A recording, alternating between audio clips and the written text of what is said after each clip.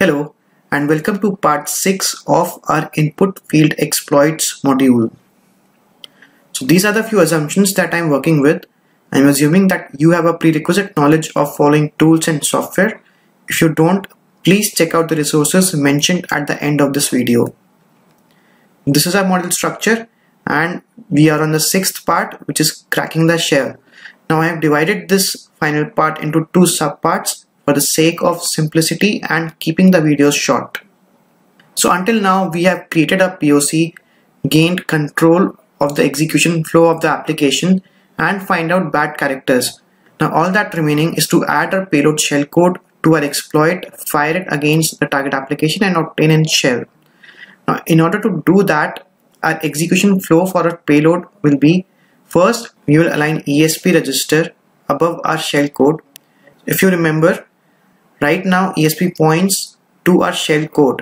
So any stack operations will interfere with our shellcode and hence render it unexecutable. In order to prevent that, we will decrease ESP by 127 or 126 bytes above our shellcode so that it does not interfere with our payload shellcode. We will then jump back to the larger portion of the buffer and execute a stage 1 payload shellcode, which is around 98 bytes. The stage 1 payload shellcode will download the stage 2 payload shellcode and execute it, and then it will finally flood our target machine with command window pop-ups, and on our attacking machine we will obtain a shell. So let's move to the lab and update our POC to include the ESP aligning part. So this is a POC that we had created up till now, and now we will add code to align ESP above our shell code. So I'll put that code in comment here and let me paste it. I'll create a new variable called align ESP and I'll store this shell code into that, and we will include this align ESP shell code right before we jump to the larger portion of our buffer. And if we see that this align ESP shellcode is of 9 bytes, so it will fit in between this space. So we will just send one hex90, which is knock, and then I will add align ESP. I'll save it and then I'll run this POC to generate the evil shellcode, and looks like there is some kind of error. It says that align ESP is not defined and there is a spelling mistake here. So now it should work fine. Yeah, and I'll go to my axe.ssh.txt, copy this evil string. Next I'll launch emulator debugger and in it I'll run the target application. Run the application.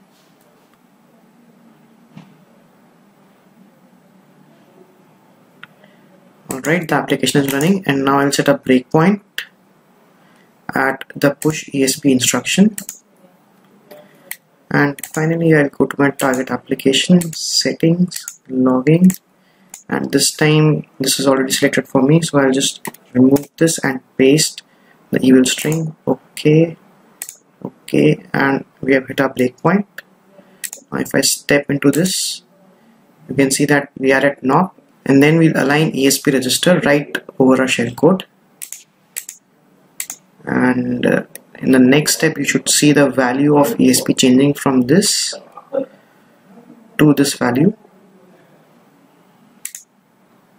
So on the value of EX and ESP is same, so that means that the ESP register is now well above the portion of our shellcode.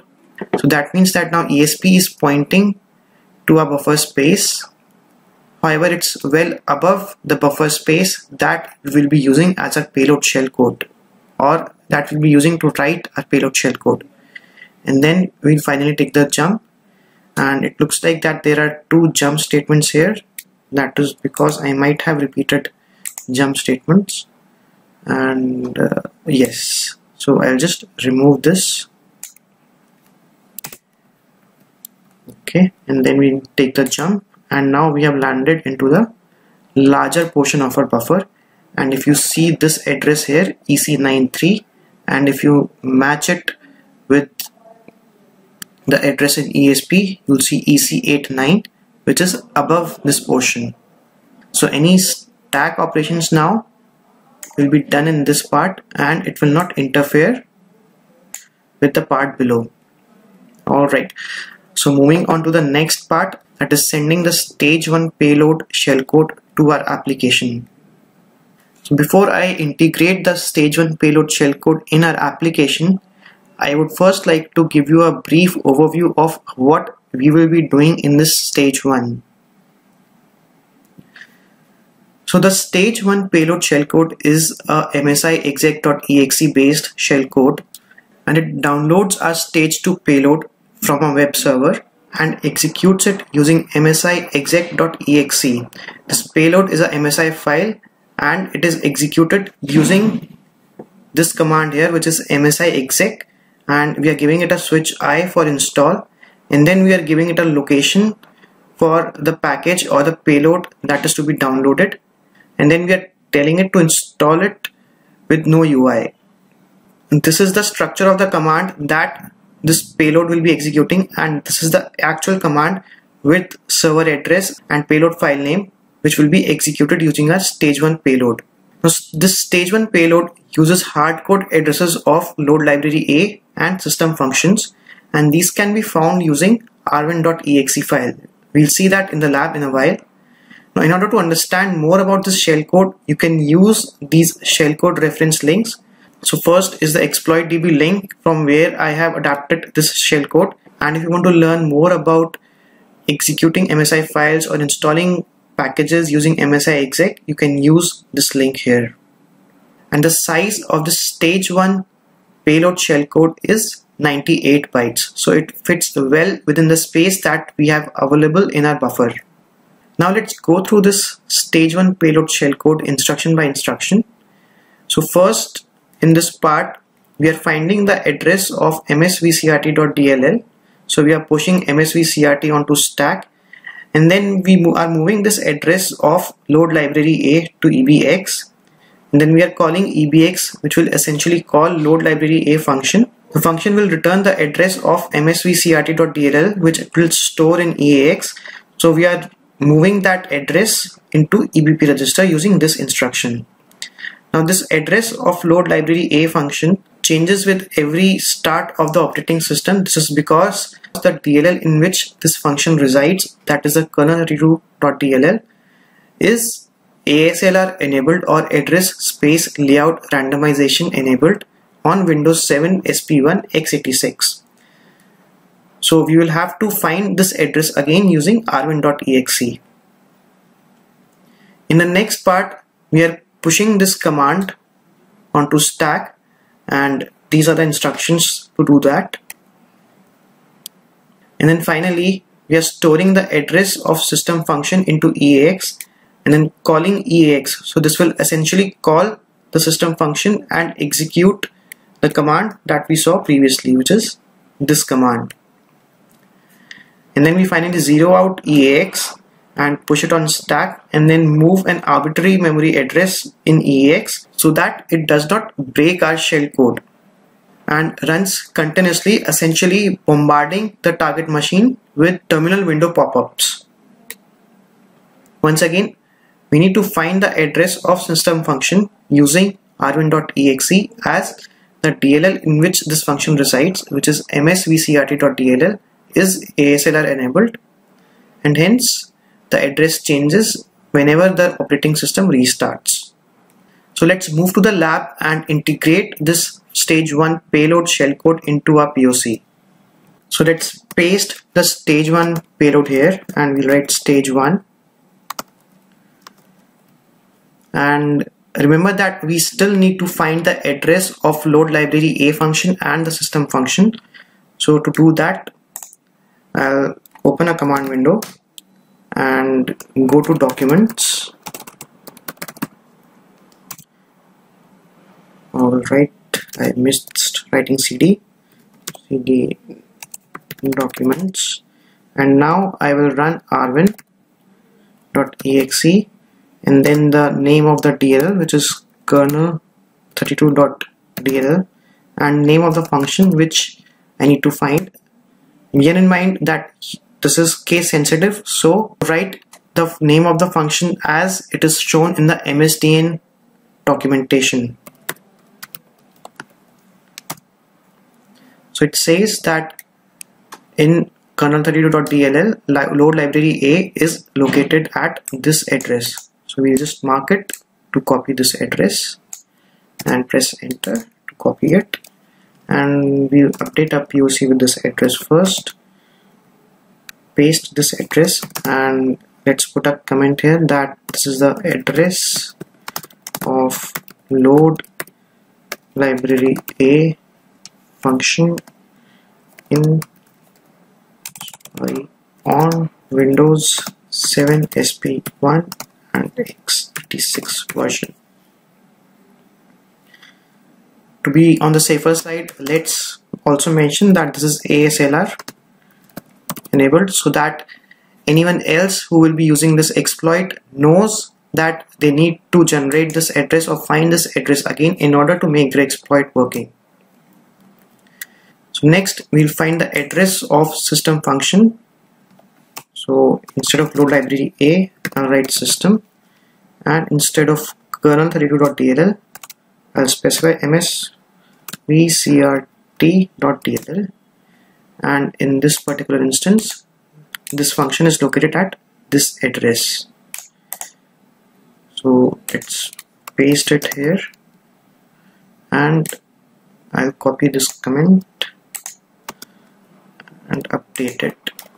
So instead of load library A, we'll just write system.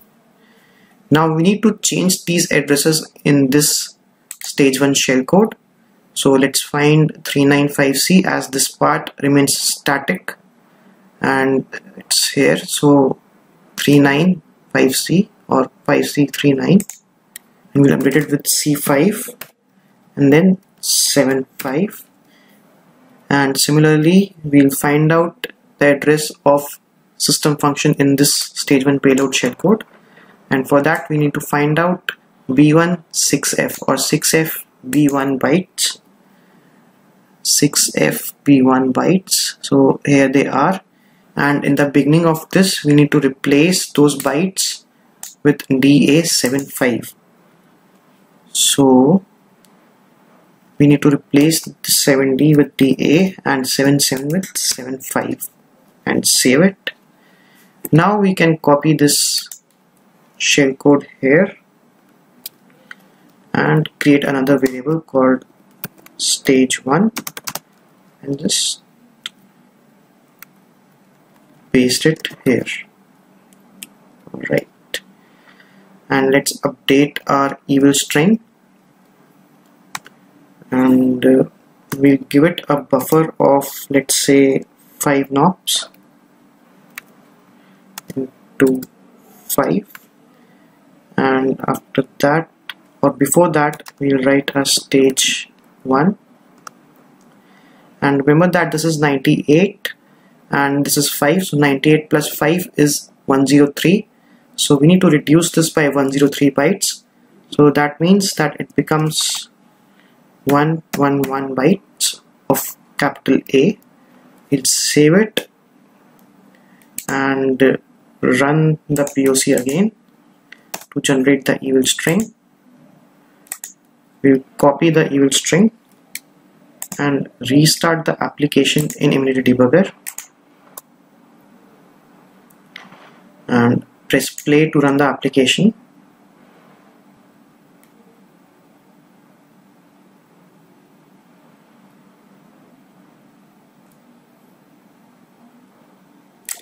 And let's put a breakpoint at the push ESP instruction here, and in my target application I'll go to settings, I'll go to details, settings, logging, and remove this telnet.log and paste our evil string, press OK and OK. So our breakpoint is hit and I'll step into it. Then we'll align the ESP register, we'll jump back and we landed in the larger portion of our buffer. So let's step into it one by one. And this is the stage 1 payload shellcode that we had sent. So let's step into it. And here, as you can see, that address was translated into load library A. And now on this instruction we are calling load library A function. So I'll just step over it. And now we are loading our command which we need to execute onto stack.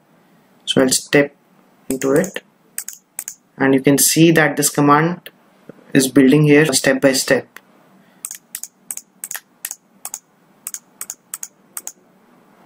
Right, and then we are finally calling system function so that it will download and execute our payload shellcode.